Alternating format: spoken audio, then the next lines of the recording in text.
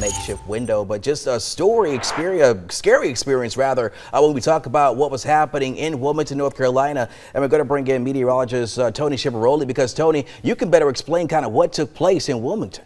Yeah, I certainly can, Jamal. Basically what happened is these little pop-up storms really started along the North and South Carolina border, and we just continued to see that convective potential make a streamline across, really again, North and South Carolina border, making it to really the Myrtle Beach area, obviously Wilmington as well, continuing to flare up that way. That's where more of these sweet spots were, if you will, for where these storms could actually reach their peak potential. You, my friend, were right in the thick of all that. Yeah, I had my mother praying in the hall, but you know what? She's okay. We're all okay. Everybody in the restaurant is okay, so that's some good news here. Yeah, again, the winds were bad. Obviously, you got the lightning, the heavy rain. At least you didn't see that tennis ball sized hail. Yeah, absolutely. But today, another day, which means better weather, hopefully. Yeah, just a cold morning start here. Yeah. Completely on the other end of the weather spectrum. All right, so as we start out the day, we're going to be seeing more of these conditions as we make our settled in trend. We see more of these conditions going onward, upward. We need to do it. We're seeing a live look right now. Beautiful clear skies. Our Elgin Tower cam by the transmitter. We are seeing actually out that way in Elgin, temperatures at 38 degrees. Into Columbia, 42. Lexington, 40. Sumter,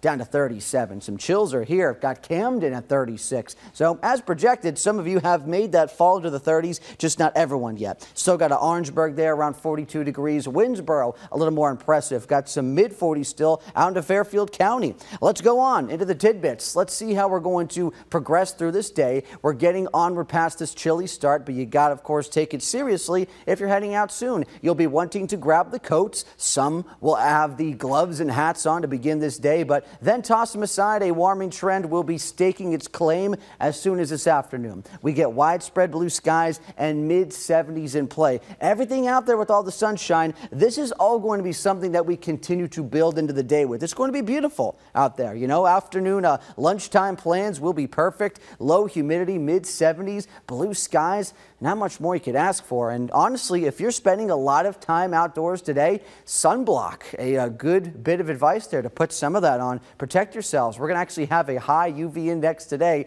Just weird to think about with how cold it is for the morning. As we go into Wednesday, we start out the day near 50, afternoon highs tomorrow near 80. So you'll note that a little bit of a warming trend is back. Here's a change though for you. Quick little area of clouds, weak area of moisture moves through the Midlands. There's going to be a cold front that tries to drop down from the north.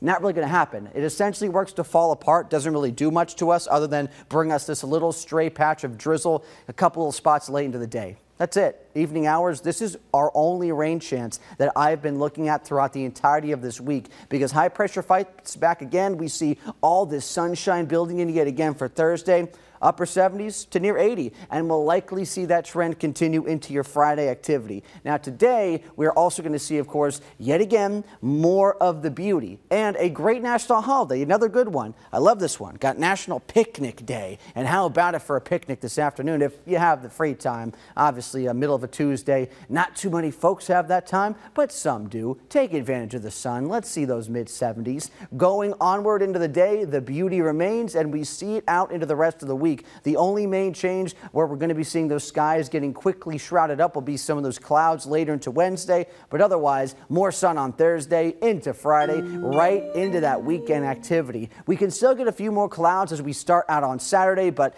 still back to low 80s. Dryness remains. We're looking fantastic for all of your outdoor plans and events, and we even see more heat and dryness right into next week.